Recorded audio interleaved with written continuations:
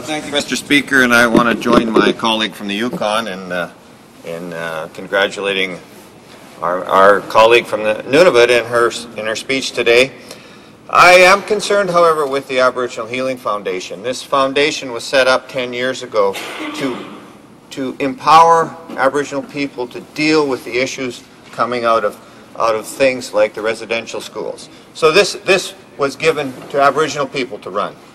What we see in the budget here today and in this government's approach today is to do away with the Aboriginal Healing Foundation but put money into Health Canada, put money back into the hands of the federal government on this particular issue. Now my question to the Minister is, do you think it's appropriate in this day and age, after the apology we went through, to take away the resources that Aboriginal people have to deal with their problems in their own fashion?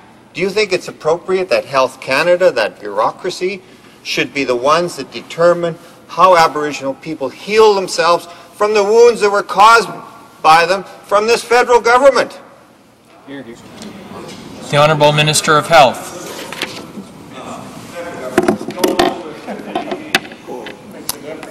Thank you, Mr. Speaker. Mr. Speaker, we all know the history behind residential schools across this country and the people involved in the delivery of those services, certainly not the federal government. So to clarify that. And again, I'd like to say the funding that's been identified in this budget of $199 million, there's $60 million there that will go directly to the individual who is a victim of residential schools.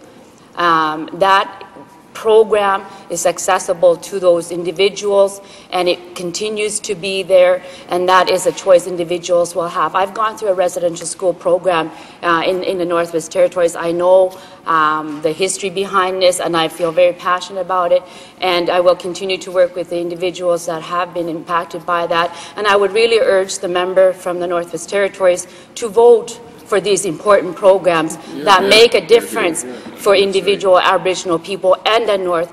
I would urge the member from the Northwest Territory to support these important budget initiatives that go to the hearts of many Northerners. Thank you, Mr. Speaker.